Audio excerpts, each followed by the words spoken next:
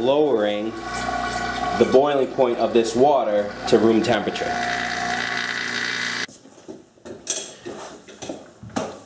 Hello and welcome back to the shop. And before we get started with today's video, some of you guys that follow me on Facebook already know me and Brad Jacob, basement machine shop, basement shop guy, he and I had met up at Keith Fender's shop Thursday and Friday, and hung out with Keith for a while. Was able to pick his brain about some things, showed us around the shop. We delivered the What's in Your Box tool. Well, Brad delivered the What's in Your Box tool giveaway tools. I delivered my one.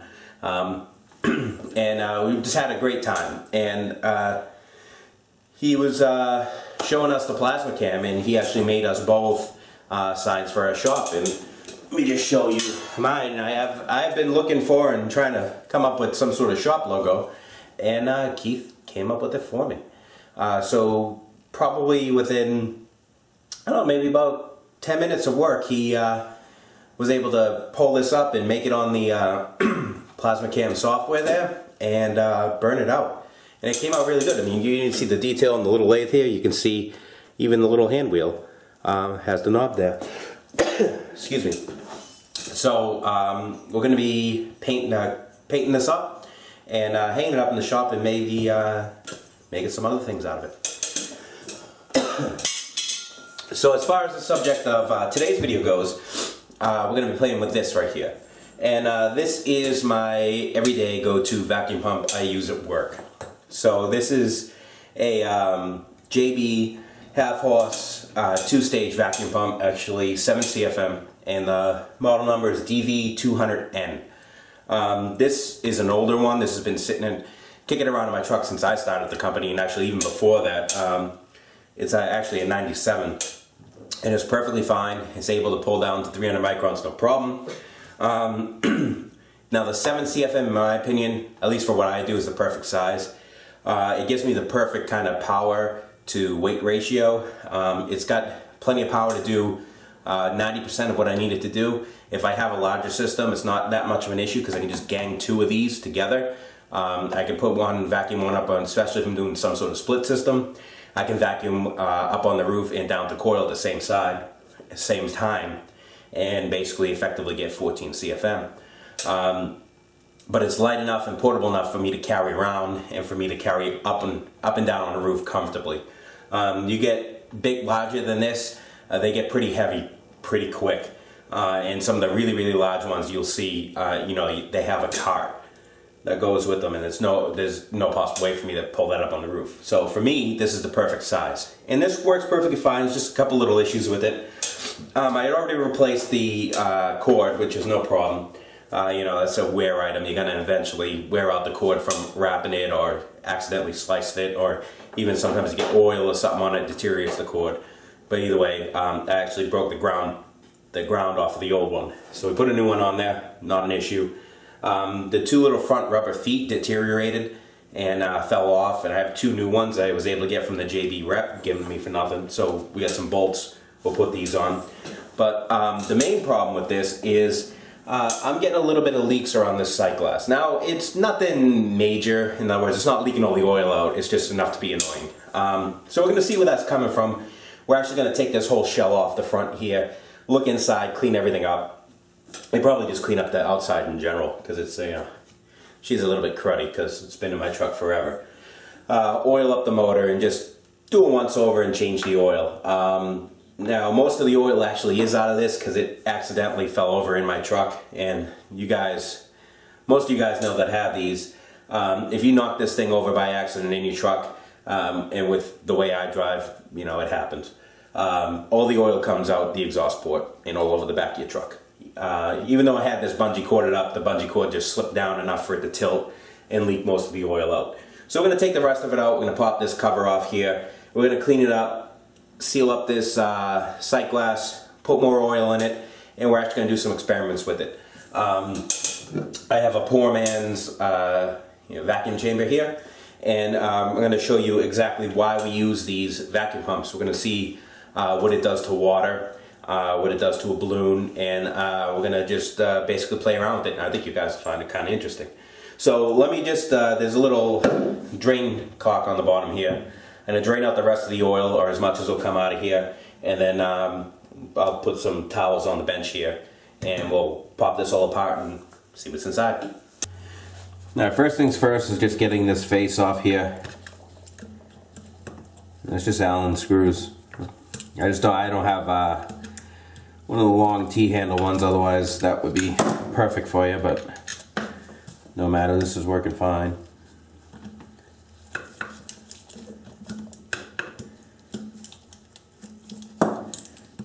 What I'm also going to do too is I'm going to put an O-ring on this this fill port right here as the oil fill, and I put an O-ring on there because when I put pressure on it, we had a little bit of oil bubbling up out of there.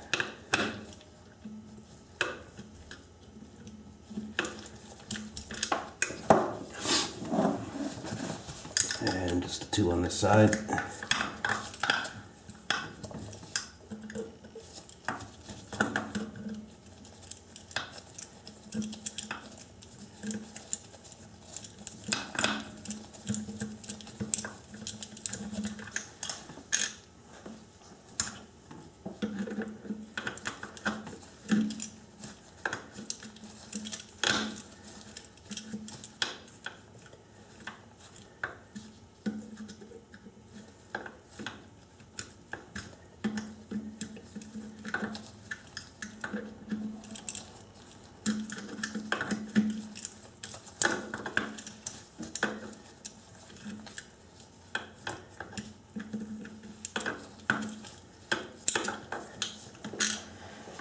Okay, so let's see if we can separate the housing.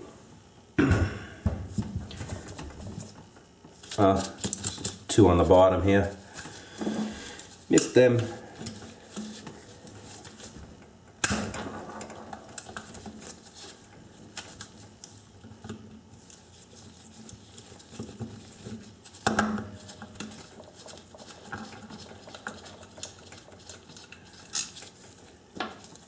A little bit of oxidation on the aluminum there. Probably got sat in something that's flaking off. Whatever that is coming right off. So, like I said, we're going to clean this all up anyway.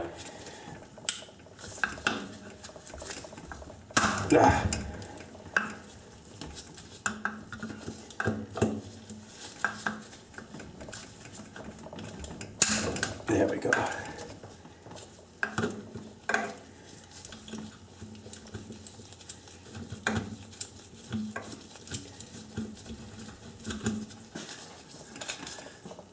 Alright, now this should pop right off, and it does. So we have a little rubber gasket here. It's perfectly fine. And now I'm not going to take this all apart because it's working fine.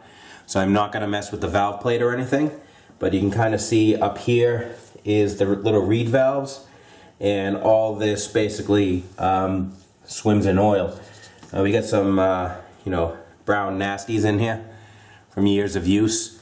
We're gonna clean all this up, suck out the old oil, and you can see some of the nasties in there too. And get rid of all of that. Now that is not metal sludge. In other words, that's not metal flakes. I think that's just sludge in the oil from moisture. So I'm going to clean all of that up and get this all cleaned out. So that's what it's looking like inside. And right up here are two little reed valves. And a little bit of rust on there, like I said, for moisture. The oil in this stuff likes to absorb moisture a lot, so that's why you got to keep up with changing this. And like I said, I've had this thing forever, and it was used by other people before I got to it. So, alright, I'm just going to wipe everything down. We'll clean it up with degreaser, and then we'll come back. Okay, okay, so we got everything in there all nice and cleaned out. Got the outside cleaned out. You can see I got some darkness on the bottom. That's oxidization. I know exactly what that's from. That's from acid cleaning a unit when I was vacuum pumping and having the vacuum pump on the ground and the water run up against it. But it's not through the aluminum. It's perfectly fine. And we cleaned out the inside of this. And if you can see down in here, right there's the shaft coupling into the vacuum pump section. So basically we have 2 feet that are supposed to sit right here, which I have. So they sit right into these little cutouts like so. Oh, upside down. So we'll bolt those in place. Now, this looks like it's able to be pressed out.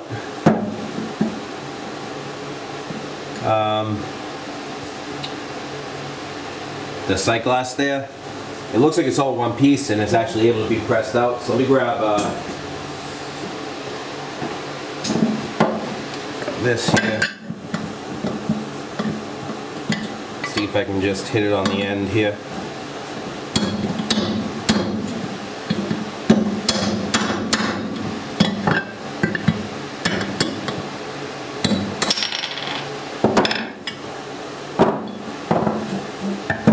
Alright, so it looks like I can actually get a whole brand new one if I need to.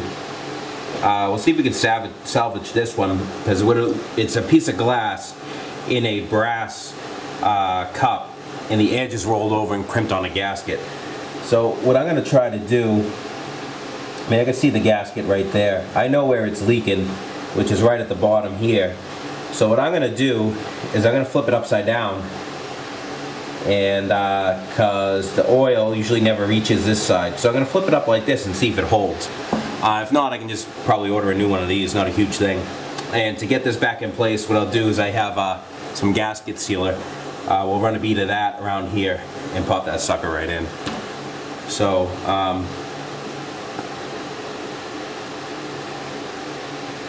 yeah, there's definitely a gasket in there. Well, there's no way to get this apart. Let me zoom in on it. So you can see here it's all one piece. And you can see the gasket in there, and basically that edge is rolled and pinched. So there's no way to mess with that. So what I'm going to try to do is, like I said, I'll flip it end over end, and we'll put it back into place. And if that doesn't work, I'll just order one of these from JB. Not a huge thing. Okay, so I got this back in and all sealed up. And they get the feet back in place. We just need the gasket in place here.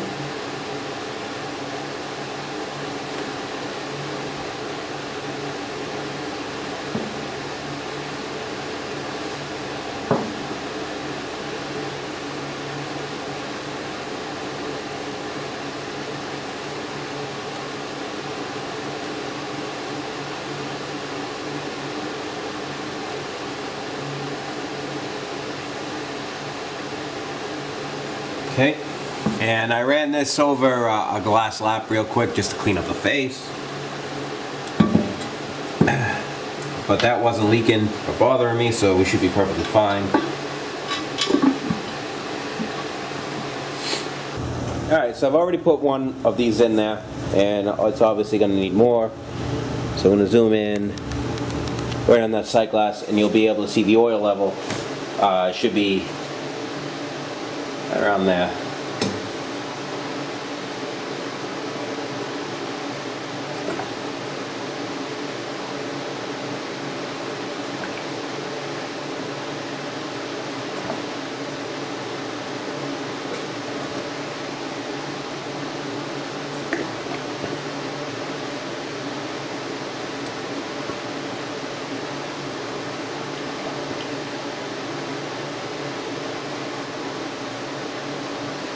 Alright, you can see it filling up.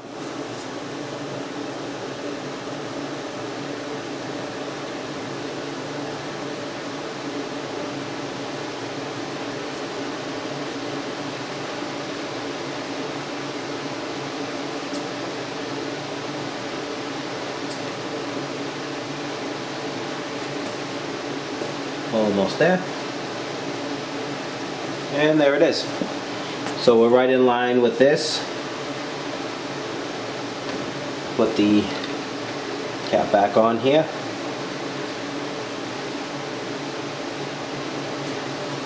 Now I'm just going to plug it in for a sec, and since we had it dry, I want to let the oil circulate into everything.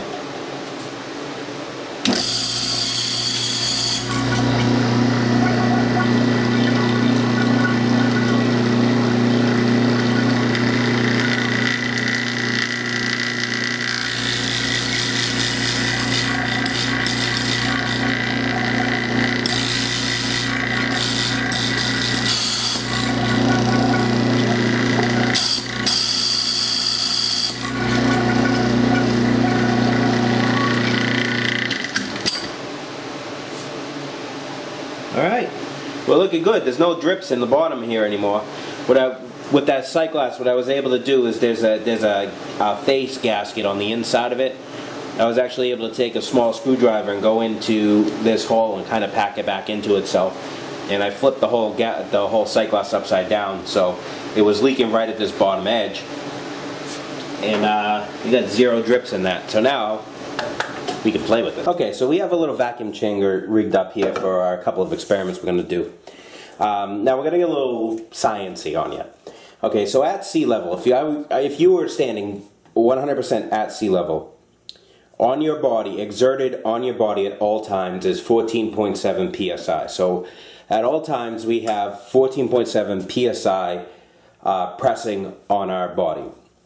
And that is due to the weight of the air. Now what do you mean by weight of the air? Well, picture this table here. Picture this table, it's probably easy to see it over here. Picture this table here at sea level, okay? So if that's sea level, and picture the top of this scale as the upper atmosphere. So basically you have this entire column of air pushing down. So the higher up you go, the less pressure there is, which is why airplanes have to be pressurized. It's also why some of you guys that may live out in the higher altitudes, you guys also get different cooking instructions for above 2,000 feet sea level because of the pressure difference. And we'll go into that a little bit more in depth on the next section.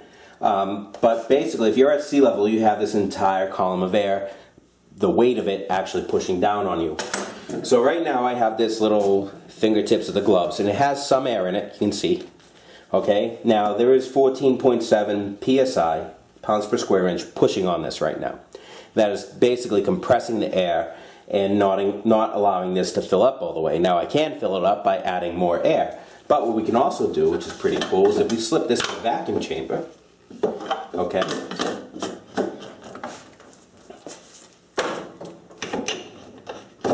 when we hook it up, you're going to see something cool happen.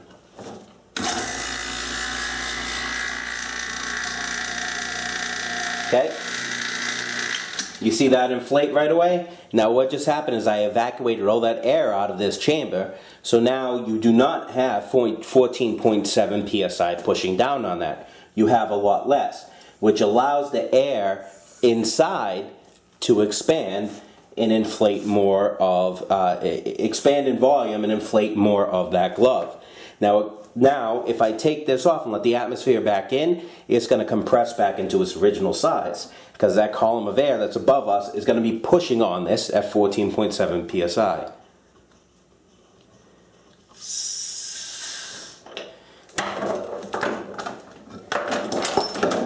Now what's really cool to do that with is a marshmallow, because a marshmallow is mostly air inside, and it does the exact same thing. I would put a marshmallow in there, but I don't have any in the house. Now, what we use a vacuum pump for in air conditioning and refrigeration, number one is to remove most of the air out of the system, because air and refrigerant don't mix, and also to remove moisture out of the system. Now, you can change the boiling point of water depending on how much pressure it's under. So here at sea level, okay, our water boils at 212 degrees Fahrenheit. Okay, higher elevations, like say Denver, their water boils at less of a temperature, which if you look for cooking instructions on the back of some packages, they'll adjust the time for higher elevations because the water boils sooner. Now in the case of a boiler, we can actually get that water hotter than 212 degrees. A boiler or a hot water heater, like a forced hot water heater system for your house, Usually runs around, say 215 to 220 degrees. And how it can do that is that boiler is under pressure. Boiler is usually under, what, 15 to 20 psi, somewhere around that neighborhood. The more pressure you put on that water, the hotter it is to boil, the more heat it can hold before it boils.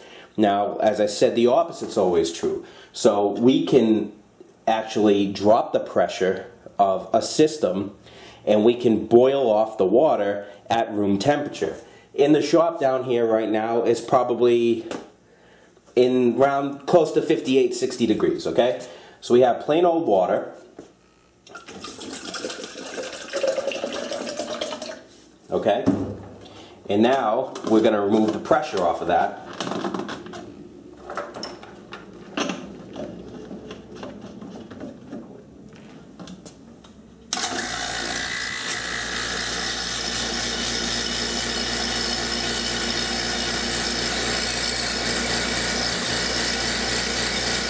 Okay, we're removing the pressure and you're starting to see bubbles form.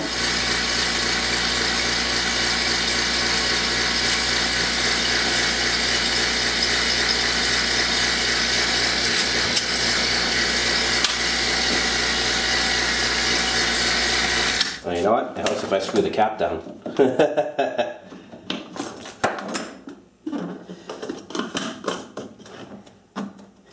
Technical difficulties. Alright, now we're going to remove the pressure from this vessel, thereby lowering the boiling point of this water to room temperature.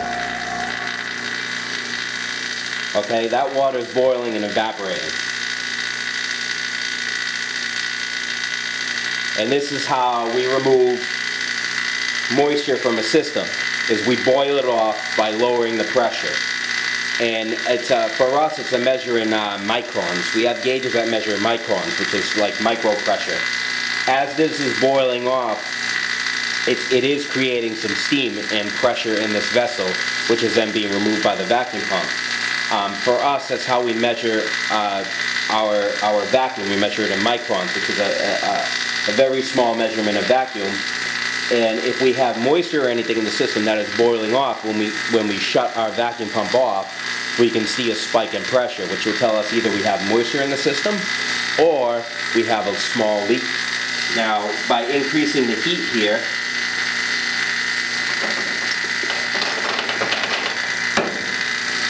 increasing the heat load on just by warming the glass, we can make it boil off faster.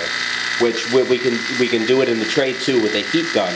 What we have is oil. The oil of our refrigeration systems likes to absorb moisture a lot, so we don't want to have that system open to the air for a long time. But what we can do to help this process out is we can take a heat gun and hit the parts that are going to absorb moisture the most. So like the bottom of the compressor where the oil is, you can heat it up with a heat gun and kind of hasten that boil off process.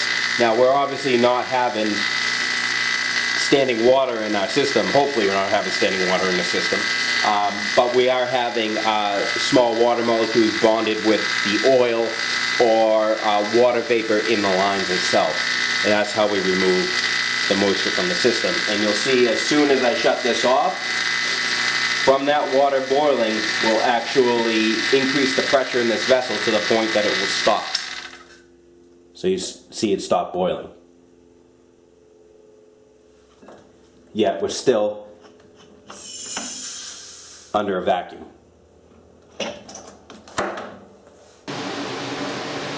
Okay, so pump's ready to go back into service, and we kind of showed you how it worked and what it's capable of doing.